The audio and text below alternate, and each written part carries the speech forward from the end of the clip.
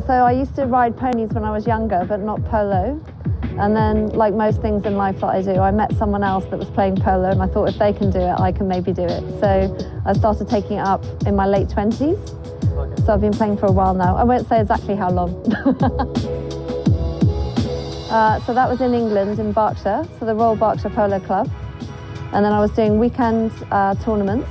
And then I'm a friend of Henry Brett, and Henry took me down to Cowdrey. So then we started playing at Cowdrey. So we did a lot of low goal, like 4 goal, 6 goal. And now we're doing more sort of 8, 10, 12 goal polo. Yeah, so really this is a good side of COVID, if you like, because we were thinking that we might go to South Africa. We didn't want to play anything at home because of the situation at home.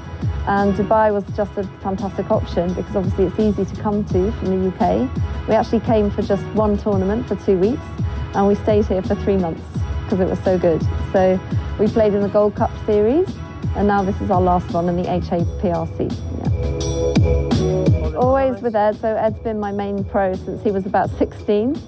So we've been playing together for a long time. Sometimes the team differs. We played with Mohammed in the last tournament, but it's a real pleasure to play with obviously Mohammed and Habtoor Al-Habtoor together. So this is the first time we played together today, so I think that was a success, so we're happy about that. Yeah, so Guige everyone knows very well. In fact, Ed also played with him when he was about 15 years old in Sotogrande. So we're very used to Guige. He has a very good way of keeping you going and pushing your momentum and making sure he gets the best out of you. I think it was very clear as well between the father and son that they can predict each other very well.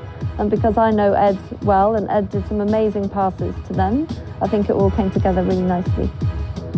It's hard to describe. Baylandi has just been the best. I've never known anyone take to polo so much. They're new to polo, but they completely embraced it, understand everything about the horses. In the morning we go up to the stables, we have a mate, really understand how it is to play polo and how it feels to be in polo, not just the parties, although sometimes it is nice to have a drink and a glass of champagne.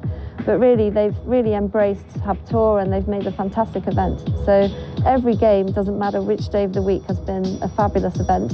And we're very lucky and very proud to play for Baylandi. You know, Caroline Baylandi brings out the best in everyone. She really gives her best and you want to give your best for her. So I think she's really the main reason for the success today is down to her. So I completely support ladies polo, but personally I actually prefer to play mixed polo. I think it's just a personal preference. I don't really get involved in the ladies' league so much, and when you're on the field, you forget that you're a woman sometimes. I think you have to be like that. You have to be tough mentally as well as physically, but it is always nice when you come against a woman on the other side, because I think it pushes you, because you see that lady working hard and doing really well, and it makes you try even harder. So I like to play opposite women, but I like to play in the mixed league.